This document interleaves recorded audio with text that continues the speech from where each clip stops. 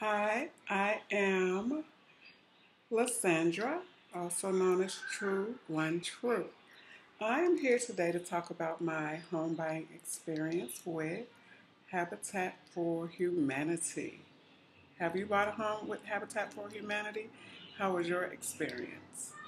Um, First thing I want to do is clear up the biggest misconception that I heard while I was going through the program, and that is these homes are not free. Habitat is not giving us anything. Trust and believe. The entire process is a process, and it is not free. So don't get that twisted ever. Now, that would truly be the American dream. Okay? Like I was saying, the biggest misconception is that we're getting a free home, and that's just not the case. Not at all. Um, it's not restitution because they would be giving it to me if it was, and they're not giving it to me. It's not cheap, depending on who you are and what you consider cheap. I don't think it's cheap. My house, it was less than $200,000, but it was more than $165,000.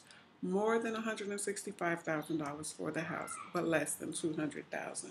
I'll just keep that there. Someone also asked me, are you a recipient of one of the homes? A recipient? What do you mean? Am I purchasing a home? Yes, I am. I'm not a recipient. They're not handing me the keys for the hours that I had to put in. With Habitat for Humanity, the process is just like any home buying process. You need to verify your life story, period. You have to have income verification. So you have to bring in your check stubs, you have to bring in your bank statements. They pull your credit and verify your credit standing. There is a minimum score requirement. It's over 600. It was less than 700, but over 600 that you needed to have. And oh my goodness, about me, I hate sharing all of my information. I hate having to, and we had to do this every month. We had to give our bank statements. We had to turn in our pay slips. I had to turn over my tax form, my W-2s, uh, your W-2s. What is the other one that I'm thinking of? You know what I'm saying. All of your tax information. I hated it because, oh my God, especially my bank statement. You need it every month. You want to know everything that I spend my money on.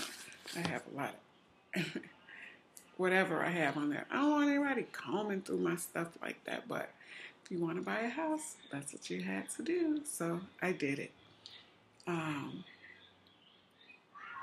it was a lot of work. It was a lot of work. And going through this video and me talking about buying a home through Habitat for Humanity, I'm in my home now, by the way, so you get to see a little bit. And in another video, I'll take you on a tour. It's a nice home. Um, I like it. It works for me. And I bought my home in Chicago. This is where I was born and raised.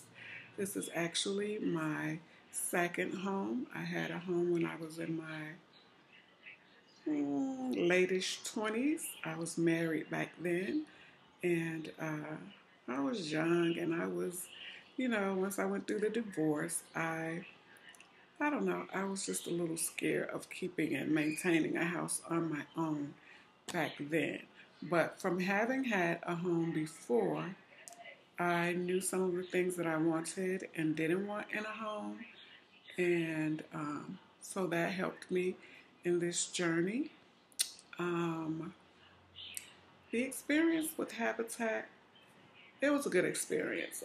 Not without fault, not without error, but nothing's perfect. No one is perfect. But in the end, for me, and I'm only going to speak my videos about my experience. Others may have had a better experience, or maybe, you know, a not so good experience. I don't know. But for me and my video, I'm only talking about my experience with my Habitat home buying journey. And that was, again, the first thing I wanted to clear up. Because let me tell you, when I told people that I was going to go through the program, the home buying process with Habitat, nobody asked like real questions, but everybody just assumed. So once I went through it and I did my time, I was like, okay, I'm done, blah, blah, blah, woo, woo. So they're like, okay, so you're done? You only have your mortgage and your insurance to pay? And it's like, what? I wish. No, I have a mortgage, a 30-year mortgage. Oh, well, you could have bought a house anywhere. Of course I could have. But the thing for me that was a deciding factor for me in going with Habitat for Humanity was the fact that I got to buy my house for 0% interest. Did you hear that? 0% interest. And on top of the 0% interest, I got a brand new house built from the ground up. No lies there, because I was there from the build, from the bottom to the top. So that is what made me choose to go with Habitat for Humanity. I'll turn to that.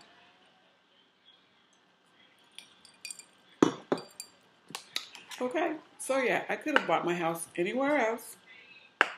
Could have possibly been low interest, 3.5%, 3.25%, whatever. But interest is interest. And anytime you're paying interest on anything, that means you're paying more. You're paying extra.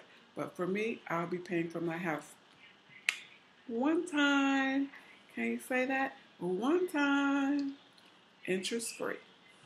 So that was the biggest deciding factor for me, because right before I decided to go with Habitat for Humanity, I had gone through this whole application and verification and approval process with a different low interest home buying program, which is called NACA, NACA. And I had got approved already and everything to, all right, you're approved, you did everything, you can start looking now. But I kept thinking about this, kept thinking about Habitat, kept thinking about that 0% interest as opposed to 3.5% or whatever. Because with NACA, you could buy down your interest. And I'm not here to talk about them, but it's just a part of my journey. You can buy it down as much as you like, or to zero, or go with their low interest rate, and you can find your home wherever you want to find it at. Another thing about Habitat for Humanity, well, a thing that's different with them, and a thing that has made me think after the fact, because there are things that made me think after the fact. Well, with Habitat, you have to be willing to live where they're going to build. On top of that, you don't have a say in the house. Like, you don't have a say on how it's built, or have them, can you paint it this color? You don't have a say in anything, really, which I think now, looking back, is that sucks. Because, like I said, my home was more than $165,000, less than $200,000, but still a lot of money. And I didn't have a say in anything about the build, nothing. But I had to come out and help. Uh, Going through Habitat for Humanity, you have to do 200, well, I had to do 250 hours of volunteer time towards the build of my house or my neighbor's houses, or I could also get some hours at the Restore, which is a part of it's Habitat for Humanity Restore, where you can purchase new and used items for your home, furnishings or hardwares or electrical items, plenty of things. So if you don't know about them, check them out. They do have some good things, sometimes at good prices. Yeah, so that was something that I've thought about after the fact.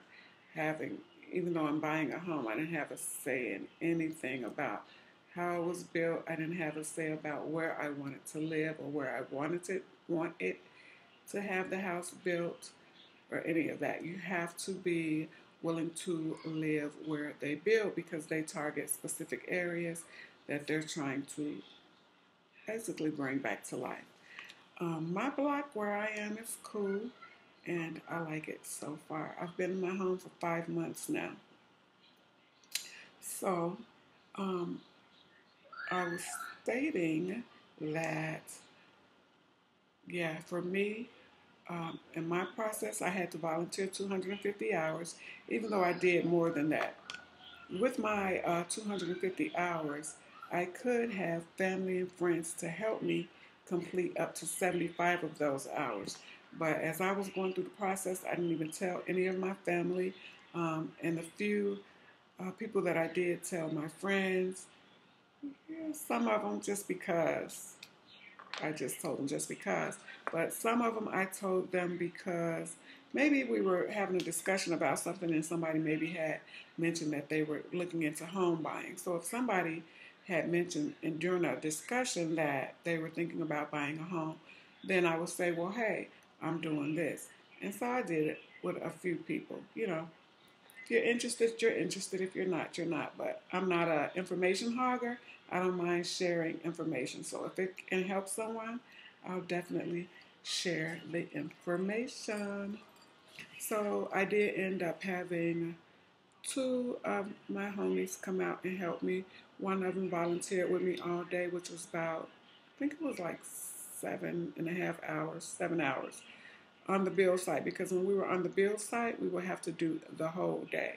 So we were here from I think 7 to 3,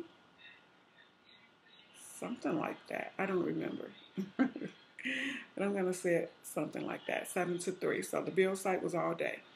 If you wanted to volunteer with me and maybe we go to the Restore, we can go to the Restore. You can help me with 2 hours. You can give me 1 hour, but on top of what I did. So if I did 4 and you did 4, for me, I would get 8 hours for that day, which was good. So one of my friends, she did one day for me, which was let's say 7 hours. So it wasn't a full 8. So I'll say whatever, 7 to 8 hours. And then I had another friend who came out on the build site with me, and she did 3 days with me. So she gave me 21 hours plus what I did. So if she did 7 for me one day, and then that same day I did 7. I got 14 hours for that day. So that was great. And you get to meet people and ask questions if you're interested in buying a home yourself with Habitat. Um, what I liked about it was that during the building process, I got to work with the people that were going to be my neighbors. So I got to know them along the way during the process. So you can see who you kind of really vibe with, or maybe not so much. And I think that's a good thing about Habitat because generally with me, I never been like friendly with my neighbors, like never hung out or anything. It may be hi, how are you, or bye on your way out the door, right? But these going through the process, you actually get to know some things about the neighbors, connect with them, vibe, and whatever. You're like, okay, she's cool. Okay, yeah, yeah, you know. So I thought that was a good part of the process. Aside from the 250 hours of time that we had to volunteer to help build our homes, I keep saying our and we and, you know, and this is about me and my process. So I only want to speak on me. Aside from doing my 250 hours, and this may vary depending on your habitat program because they're not all the same. A lot of them have different requirements, different hours, different stuff about the programs. Generally the same, but different things, you know. So this is my experience. Don't go through the process and be like, well, I watched this video and she said, because this was for me. Your amount of hours, you might have to do 300 hours. You may have to do 350. You may have to do 400. I don't know. But for me, I had to do 250 hours, even though I did more. That's just because of my kind heart.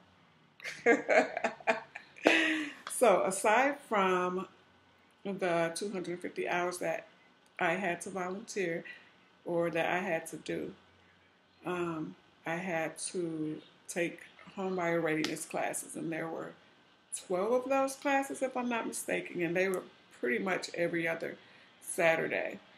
The 250 hours that I had to do, I could get them in on Thursday, Friday, and Saturdays. Those were the only days that I could do that. Those were the only days offered for me or us to get those hours in, which was fine.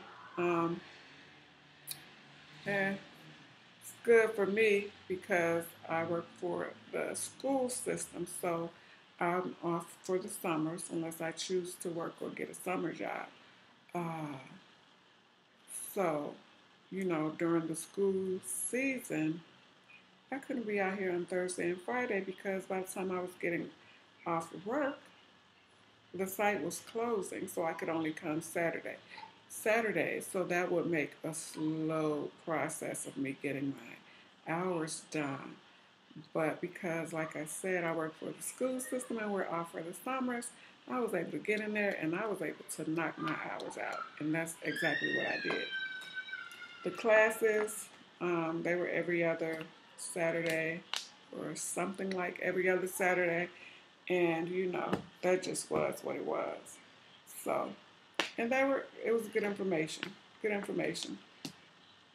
tools to have. On the site, we would have to, not necessarily have to, but because you have sponsors, people help sponsor Habitat, and they want you. Can you speak during lunch? Tell them about your experience. Tell them a little bit about yourself, this, that, and the other. And a lot of times I did. It was just like, whatever. If it's going to help me get through the process, if it's going to help get some information out there, not a problem. I would do it. Yeah.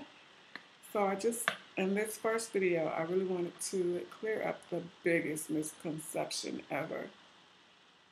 It's not free. Okay? Okay? It's not free. No one's a recipient of a Habitat house because they're not giving it to us. It's not restitution. They're not giving it to us. It's not cheap. Well, unless you're rich, you may think a house that's less than $200,000 is cheap. But what is your house that costs more than $200,000 going to do that a house less than $200,000 can do? Huh? Oh, I don't think it's going to do anything different. Oh, maybe it will house more people. Maybe more people can use the toilet at the same time because you might have more bathrooms. Maybe you can, I don't know. But for me, or to me, I don't think it's cheap. Under $200,000, but more than $165,000. $165,000 is nothing to sneeze at. So yeah, we go through everything anybody else goes through during any home buying process. All the verifications, all the clarifications, all this paperwork, and then some. We're doing a lot more with Habitat home buying process than you're doing the traditional way. I could have gone that way, but like I said, for me, the 0% interest, it kept hitting me in my head like, can't beat that. A brand new house, I'll be the first one to sit Mike in the tub. I love it. But the next video, I'll tell you some other things about the program. I hope you enjoyed this one. If you have any questions, drop them. Send me a message or drop your questions down in the comments. Comment, follow, like, share, subscribe. Until next time, this is my Habitat for Humanity home buying journey and experience.